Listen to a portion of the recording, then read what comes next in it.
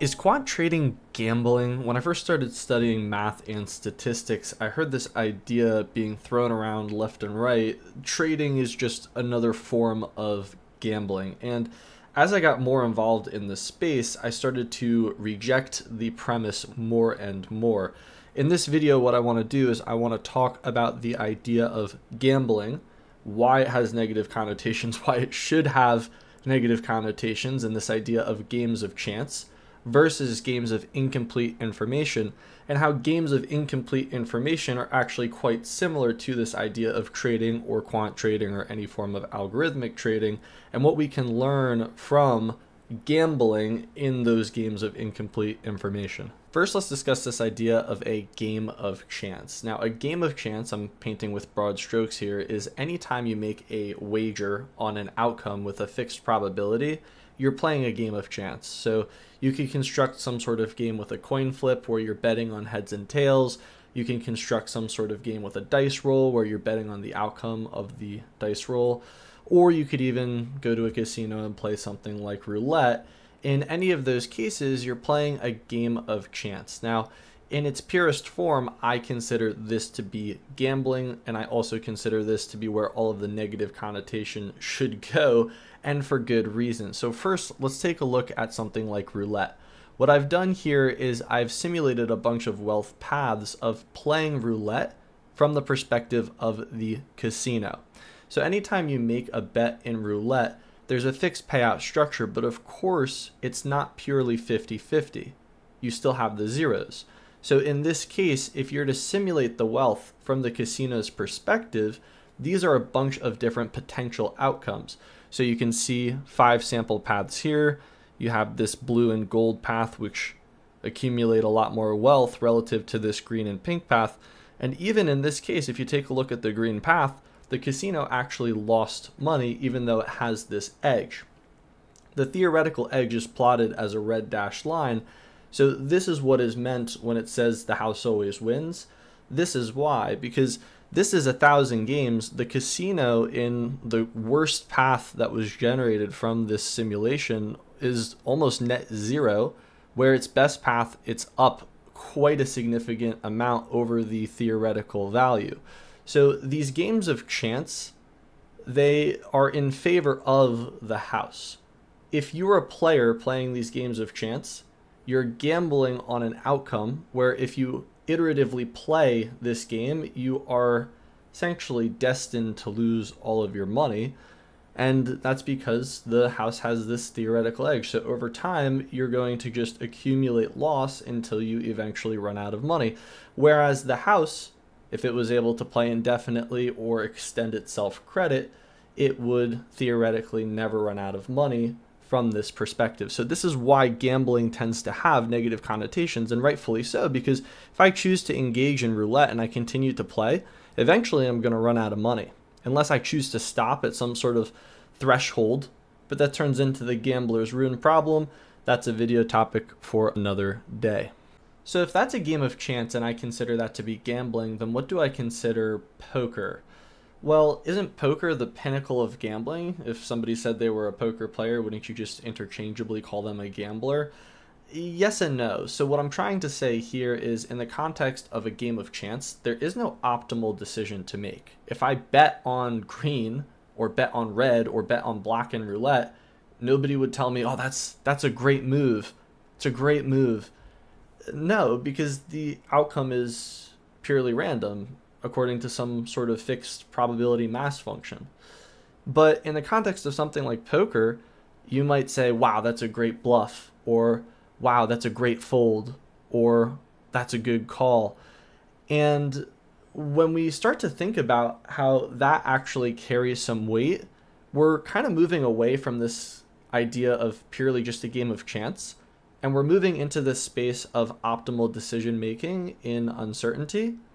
And that's what is meant in this context of a game of incomplete information. Sure, you can call it gambling because you're placing money on uncertain outcomes. Fair enough.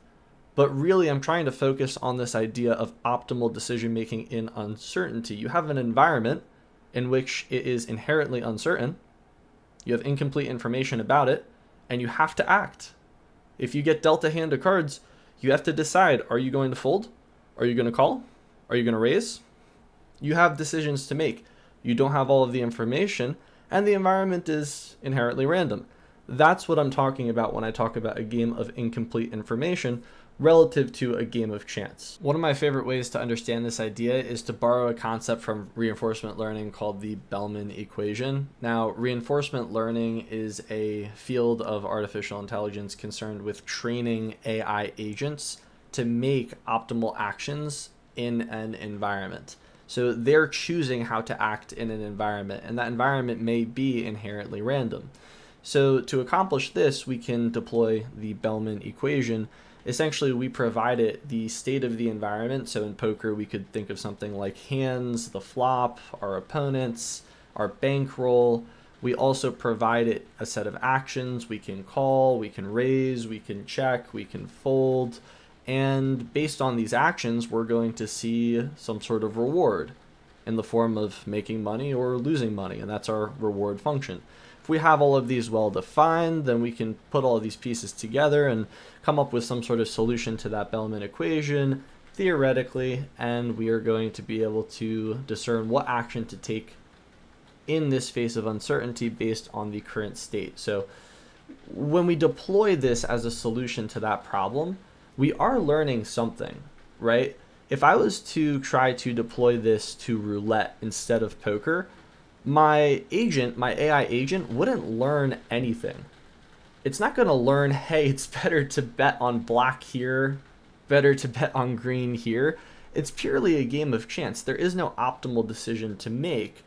But in the context of poker, betting your entire bankroll pre-flop is probably suboptimal. Otherwise, you would see a lot of people do it on the tour.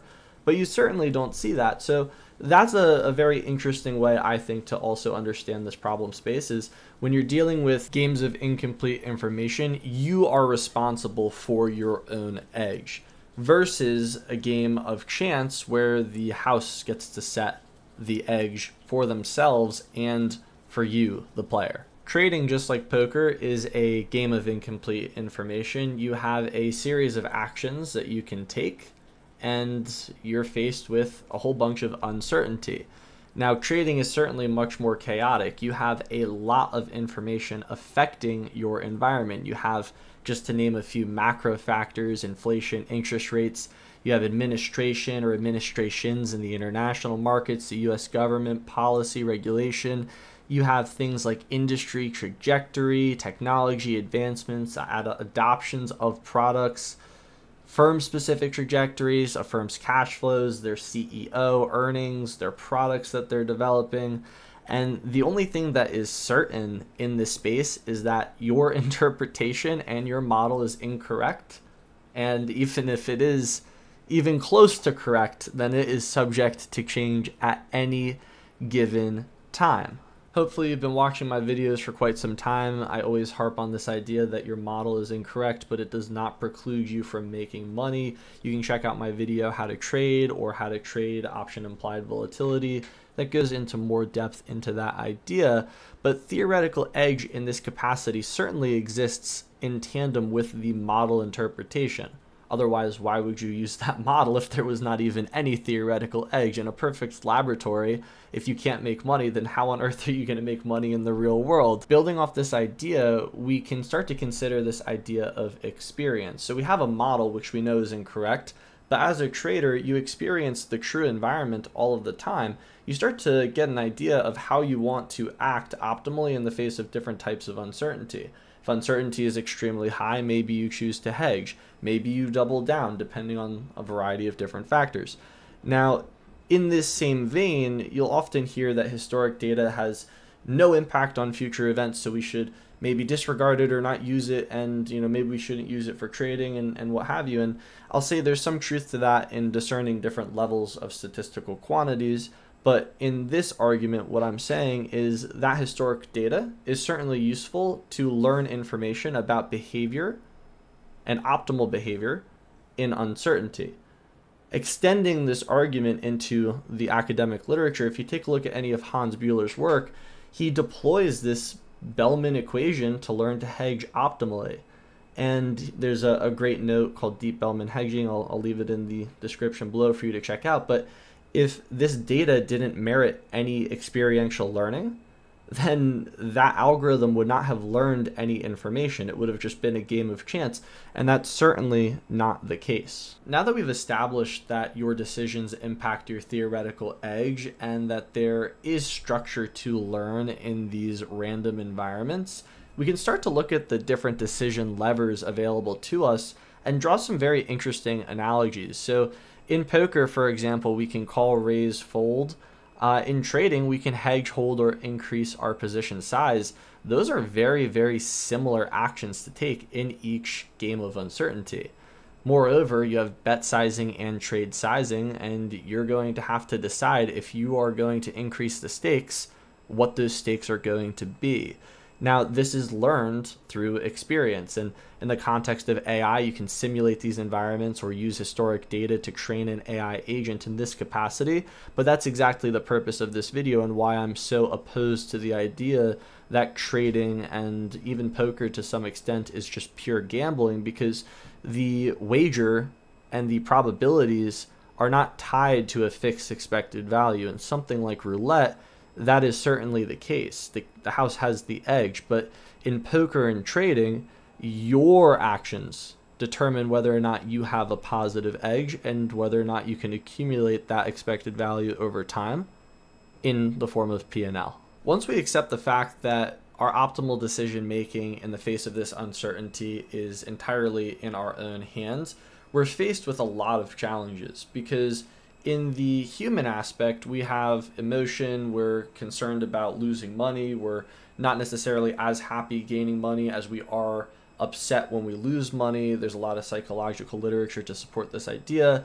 In the context of quant trading too, though, just because you implement something that is algorithmic and not emotional, it does not mean that it's arbitrarily better, because you're probably going to be trading with some sort of fixed set of rules that are certainly going to change over time. So if you do deploy some sort of algorithm to make trading decisions for you, it may not be able to adapt to the environment fast enough for you to make those optimal decisions in uncertainty. If you're sitting behind the desk buying, selling, that's very adaptive. You can immediately increase, decrease your position size, whatever it is. If you're going with a low touch system, then you don't have that capacity. Maybe some sort of blend of the two could exist, and it certainly does, but it's just very important to consider. There's fundamentally things flawed with all of these approaches. Algorithmic and quant trading isn't just arbitrarily better than discretionary trading, it's different. And these strategies that you deploy are going to change over time, certainly. So this is an ever-changing landscape. But what does that mean for our theoretical edge? Well, we're taking the action and we are impacting our theoretical edge. So even if you come up with some sort of strategy and trade it perfectly, maybe theoretically there is edge, but you just got a whole bunch of bad luck. You could certainly end up as this green path, and all of these have a positive drift, but there's nothing saying that you can't have positive expected value and a streak of terrible luck and lose a whole bunch of money either. So it's a very difficult environment to discern whether or not you are trading in an effective way, whether or not your trading strategy actually has an edge, whether or not it's you and you're making these trades in a discretionary capacity and you're just concerned and not timing it correctly in this or that, or maybe it's the regime and there's structural changes in your strategies, alpha has decayed and whatnot and this and that, but it's the same thing in an algorithmic capacity too. So should we exhibit behavior and action in an optimal capacity in the face of uncertainty, then we should see theoretically, we should see some sort of accumulation of positive expected value over time in the form of positive P&L, but that does not preclude us from also losing money if it is in fact positive. So is quant trading gambling? Well, in this video, I've argued that the idea and negative connotation of gambling should be associated with a game of chance, that is, outcomes that are purely probabilistic, in that you have no action to take to affect the theoretical edge. So something like roulette, one party sets that edge, that party is the house, you're subject to that edge when you play the game, versus something like trading or poker, when you play those games, you are subject to setting your own edge based on how you act in different states of uncertainty. It's very important to keep this stuff in mind as you enter the trading space. It's non-trivial. It's very difficult to quantify edge, quantify if your strategy is even productive, if you've been terribly lucky or terribly unlucky. But one thing that I wanted to close this video out with is this idea of technical trading and technical analysis. A lot of folks will draw lines on charts. They'll use moving averages. They'll use standard deviations, support and resistance levels, liquidity levels, what have you. And I want to suggest that, that type of trading can't be proven or disproven. Just like any other trading strategy, maybe it works really, really well at one point in time for whatever reason, and you make a ton of money. But it doesn't work in a systematic capacity. When you backtest some sort of moving average crossover strategy, it does terribly. But oh, it worked for me during this time, and that's certainly the case. That's why there is no, oh, I can just prove that technical analysis doesn't work or drawing a line on a chart doesn't work, because it certainly can work, and very, very well for specific securities at specific points in time. And over time, maybe more and more people trade that and that goes away, or maybe it comes back as less people trade that strategy. So it's important to understand and keep in mind that this landscape changes, and the only thing that is certain is your model's wrong. But as we've said this entire time, that certainly does not preclude you from making money. That's going to do it for this video on quant trading and gambling. I hope you've enjoyed. I hope you learned something. If you'd like to see more videos like this one in the future, please subscribe, leave a comment. Feel free to join our Discord. Ping me in general, let me know your thoughts.